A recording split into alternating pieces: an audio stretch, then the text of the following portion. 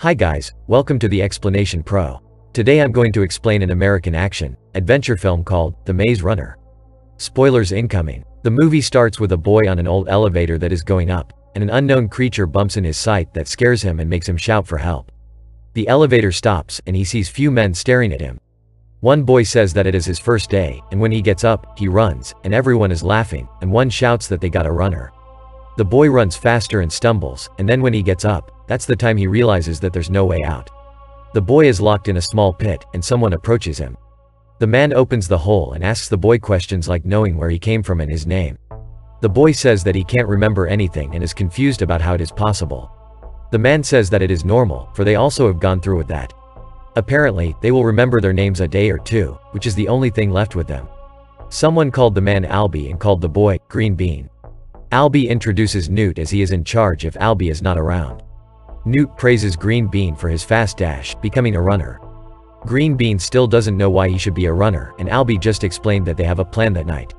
The two went to a treehouse, and Albie says hope that he's not afraid of heights.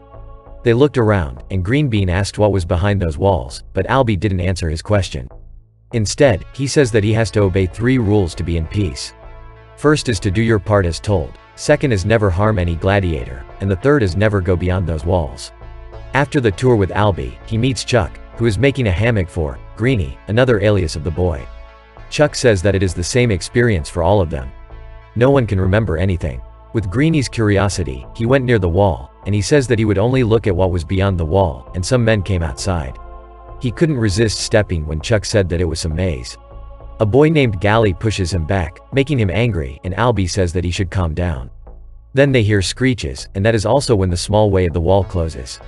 With his upset tone, Gally said that he would let him do what he wanted next time. Albie just said to him as welcome to the gladiator. Night came, and they were having a bonfire, and like they were celebrating. Greenie sits down with Newt, and they have a chit-chat. Newt gives him a drink and says it was Gally's recipe, and Greenie says that Gally is still an asshole, but Newt defends Gally as he saved Greenie's life. Newt pointed to someone and introduced him as Minho, the keeper of the runners. Newt explained that runners went into the maze and memorized it. Greenie asks how long they are running there, and Newt replies that it has been 3 years because the maze changes every night. Greenie asks if he wants to be a runner, and Newt replies that no one wants to be a runner and runners are chosen. Enough of their chit-chat. They stand up, walk to different packs, and introduce the keepers of different roles. And suddenly, he bumped with Gally's opponent in a battle.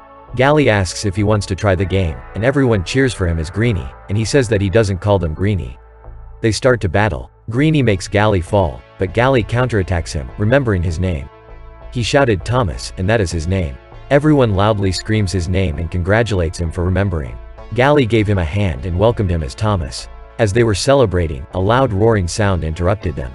Gally explains that those are what they call grievers and why they are not going beyond those walls. Thomas always dreams, and Albie wakes him up and makes him grave his name on one part of the wall. There are so many names that are crossed, and Albie explains that bad times happened. Thomas suggests ways to escape their cage, but Newt replies that they have done all of the things on his mind and want to be helpful.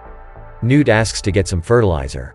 Thomas went into the woods, searched for fertilizers, and saw a grave and a skeleton there. Then Ben is also there, and when he asks for some help, Ben attacks him. Thomas fought and ran and asked for some help. They hold Ben, and Albie asks to lift Ben's shirt, and Albie says that he was stung and could be dangerous. Albie explained to Thomas that they call the changing. Thomas asked what would happen to Ben, and the next thing he knew was that they were making Ben leave and forcing him to enter the maze when it was about to close. Gally then crosses Ben's name on the wall.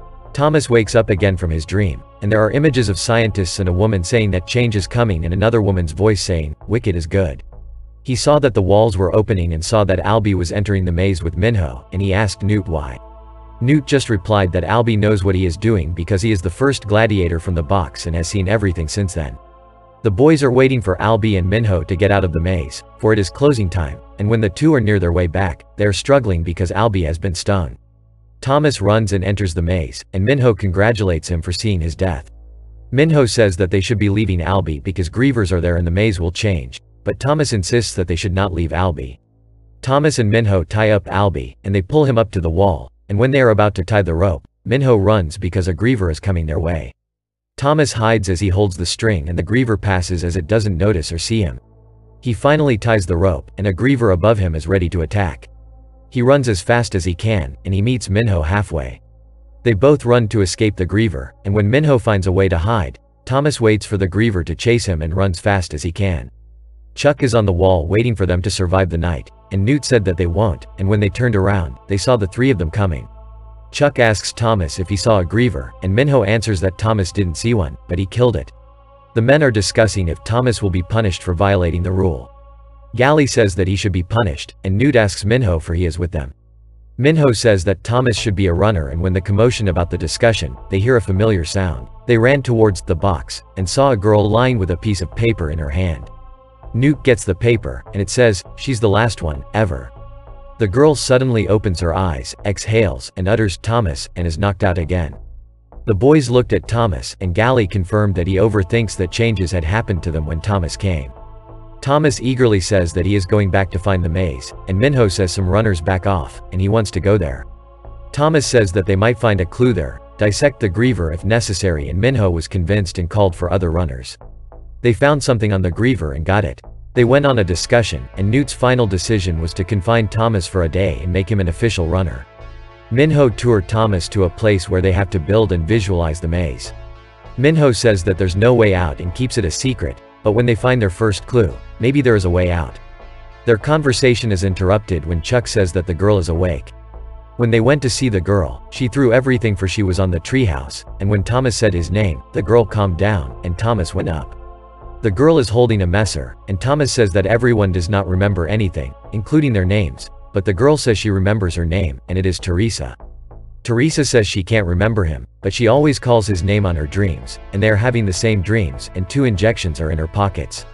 The next day, Thomas and Minho are ready to take a run on the maze, and they discover that their clue is also a key to a passage that they didn't know. They run back as the zone is closing, and Minho says not to look back and just run. They went back and told the news.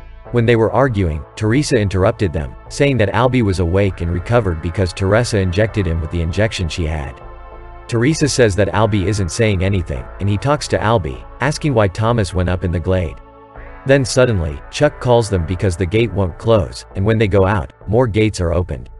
Everyone is in panic when they hear the grievers screeching, and suddenly, grievers approach. They all run, and Thomas says to hide. Distractions happen, and when they are hiding, Albie is captured by one of the grievers. After they didn't hear any grievers sound, they went out in there.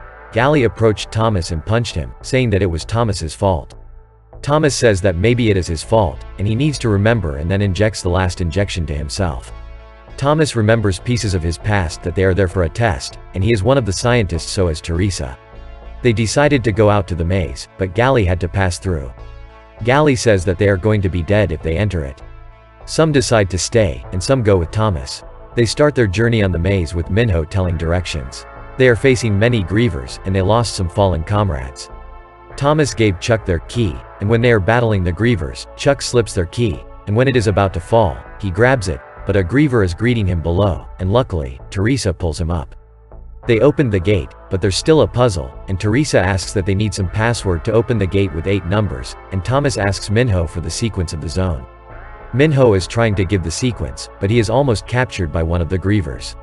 Jeff bravely fights it with his spear, and Minho gets out, but Jeff is captured. They are already safe from the grievers, and they enter away, leading them to the laboratory. Thomas pushes some buttons, and there's a recorded video of someone named Dr. Ava Page introducing their operations. It is said that they are monitored and put to the test with a harsher environment, for the world is like in an apocalypse situation where the sun scorches the surface of the world. They called the phenomena the flare. She also explained that an incurable virus spreads, and they are very important, and congratulated them for passing the test. The video continues as the military ambushes the lab, and Dr. Page shoots herself. When they were about to leave, Gally was there holding a gun. He says that they belong to the maze and anything out there is a disaster. Thomas tries to calm him down, but he doesn't listen, and when he shoots the gun, Minho shoots him with a spear.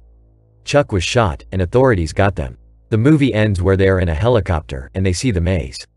Dr. Page is now walking towards a chair, wiping blood on her head and saying that Thomas never fails her.